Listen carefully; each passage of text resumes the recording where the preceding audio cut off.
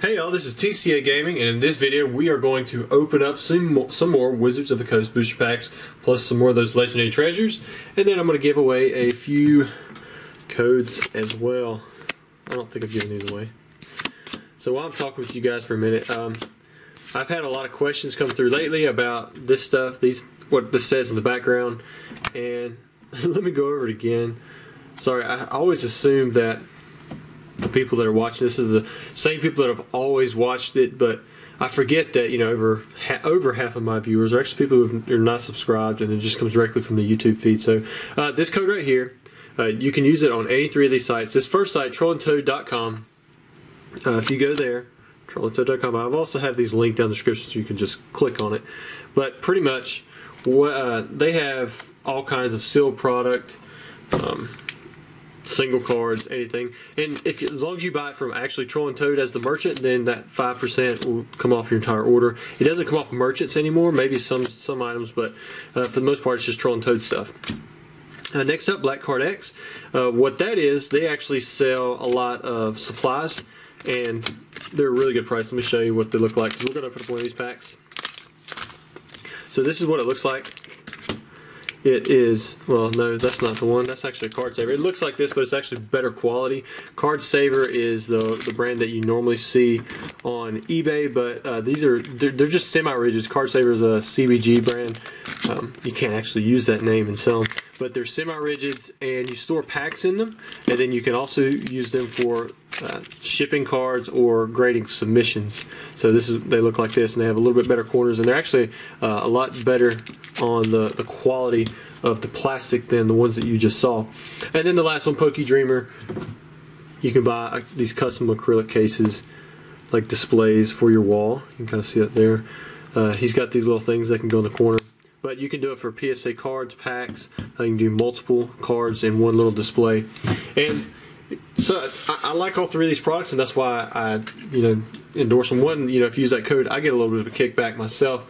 But all of these sites, they sell good products, and they sell for the most part quality stuff. I know with Troll and Toad, a lot of people criticize them for the condition, but I'll tell you what, they're pretty much better than a regular eBay near mint by this point, and their customer service is great. Plus, most of the time, their prices just beat everyone's prices, unless it's on the higher end stuff, and then it's really getting into a lot closer to being accurate for what we remember what the near mint used to be like the mint, and now it's kind of closer to a regular near mint.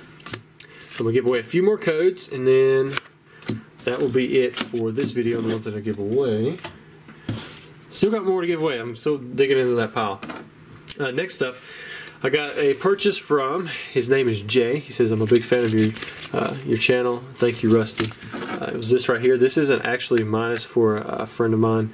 And I didn't know it was being sent to me at first, because it just said, to me. And normally there's a for this particular person in the name for the title, but it wasn't there. So I reached out to Jay, and I was like, hey man, well, what's up with this Dragonite? And he thought that I was saying it was damaged or something happened to it, but no, it looks great. The card looks great. This is one of the iconic artworks for Dragonite from the Game Boy, the Japanese Game Boy side. I don't think we got this one on the English side. It'd be cool if we did get a reprint of this one, but as it stands now, we don't have this.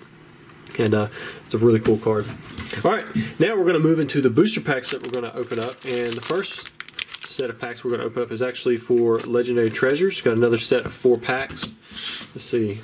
This is for Josh F. And he says, love your channel. I'm making a buying experience video with these packs on my YouTube at Heatwave Pokemon Collectibles. Thanks for being an inspiration to content creators and a Reshiram pull would rock. So I appreciate that. My hands felt a little shaky, man. I was just unloading 2 double pallets into the back of my truck. I met the freight guy. Finally got the basketball court concrete set, so now I've got the basketball goals to put in, and I went ahead and bought good ones. And let's just say, well, I mean, they literally weigh like over 800 pounds a piece. It's like 1,700 and some odd pounds for the pair of them, plus all the packaging and stuff. And it was a bit to move around with, just myself, but because they were really long. But I actually did a little bit of a workout last night. Did some push-ups and different things, and I think my muscles are just a little sore. I'm not used to working out other than playing basketball, and cause my workout is like 5 minutes. I mean, it's not like, you know, people's standard workout. Let me put this code off to the side. Now, what did we say? We pulled 2 off the back, so we'll do it like that. We'll do Crushing Hammer. You got the Gothita, T-Pig. There's Altaria. And what did he say? He wanted a Reshiram. Ooh, oh man, you got one of the good hollows. A really cool artwork from Mewtwo, so we're definitely going to sleeve that one up. And then we got a rare Mismagius. Now, the last time we got a hollow, we got an EX in this spot right here. So it looks like you don't always have that. Then your hollow RC collection card is Growlithe. Look at that. Beautiful artworks. And then the last one is Elisa. So let me sleeve up these 2. We'll take a little closer look at this Mewtwo, because for me, if this is in nice condition, it would be a card I would want to grade. Yeah, it's not too bad, man. That's a good pull. Good first pull. Alright, pack number 2. Let's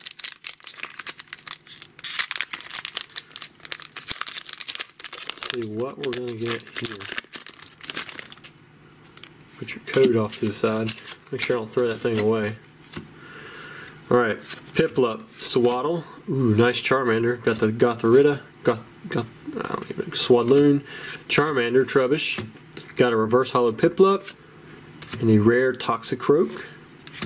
Ooh, for your hollow rare, or your hollow Radiant collection card, you got Serperior, and then you got another Elisa.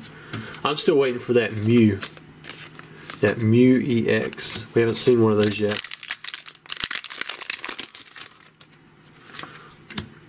One, 2. And maybe this time, after we get to the reverse hollow spot, I'll pull that last RC card off the back, because that one doesn't seem to be the hollow version.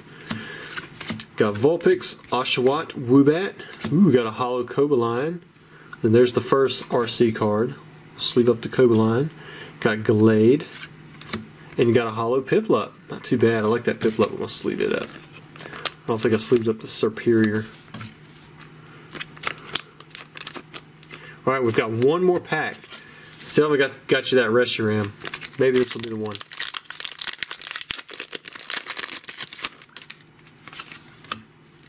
One, 2. Carnivine, Shuckle, Swaddle, Mincino, Oshawott, Snivy. There's the RC Dino. Ooh, got another hollow. I tell you what, you've gotten what, 3 hollows? 3 regular hollows? Is that right? I think that's 3 regular hollows. Garchomp.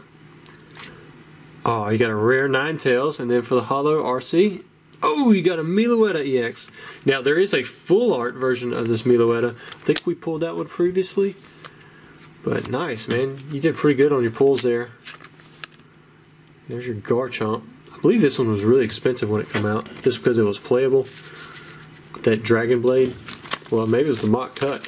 1 energy, discard a special energy attached to the Pokemon, defending Pokemon. 60 damage. That's pretty good. I mean, it is a stage 2, but back then you got to remember that the HP and the attacks, you know, you've got the reverse power creep kind of thing going on. So thanks again. Who was that again? That was Josh F, and his YouTube was at Heatwave Pokemon Collectibles. I'm kind of interested to see what your Pokemon buying experience with this is going to be like. All right, next up we have at Elite 4 Trading again. So this time he bought a heavy Neo Discovery and a Heo Neo Revelation. And I just noticed I didn't bring the extra packs up here, so if I do end up pulling a rare from one of these, I'll have to pause it and then I'll have to run downstairs and go grab them. But here they are. And so for these, again, these should be on a little bit lighter side of the heavy, but you know, we opened up the lightest ones last time, I think, with the Neo Discovery, and it worked out pretty good. Neo Revelation was pretty crazy. Like, it was really close on, it was only like 0.1 grams, you know, off from the lights to the heavies, and that was like almost the whole way through. So we'll do the Revelation last. We'll do the Neo Discovery first. This is what, I think it's the 3rd heavy pack we've opened up. Still got all the big cards lurking. He said he wanted to pull an Umbreon, and then I think he said a Shining, I think it was Shining Gyarados, which, you know, those are like the epic pulls from these packs. So I hope that's exactly what he gets. Neo Discovery, I believe we just opened straight through to the back.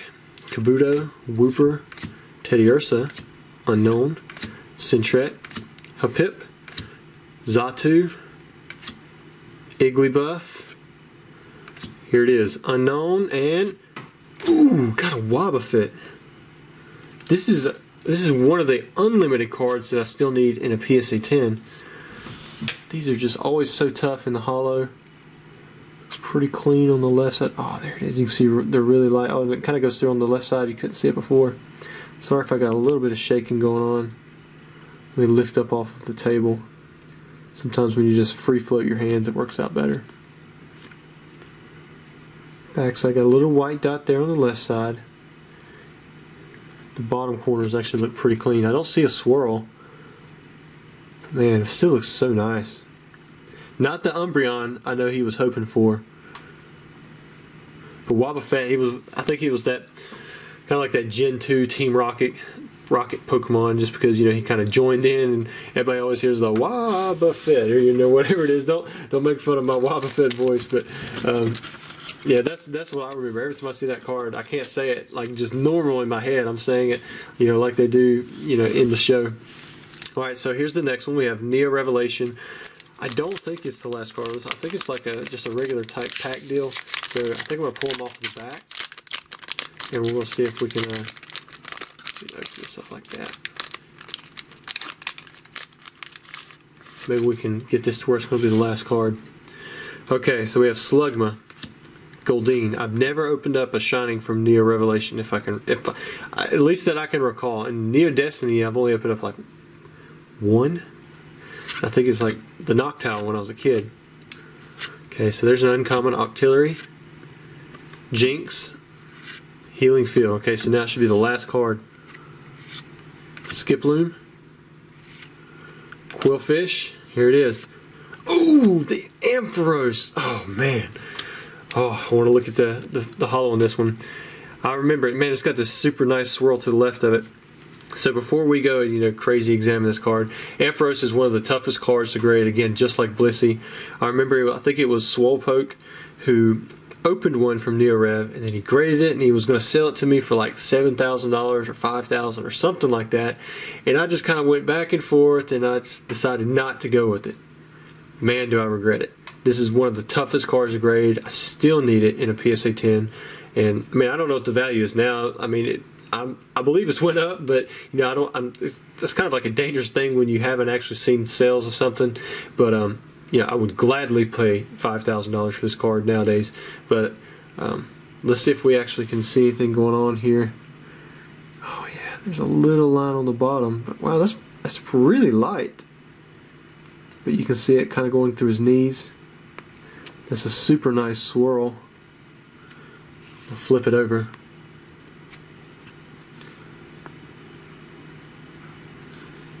Gotta zoom quite a bit, but you can see that little white dot there. Kinda a little bit there.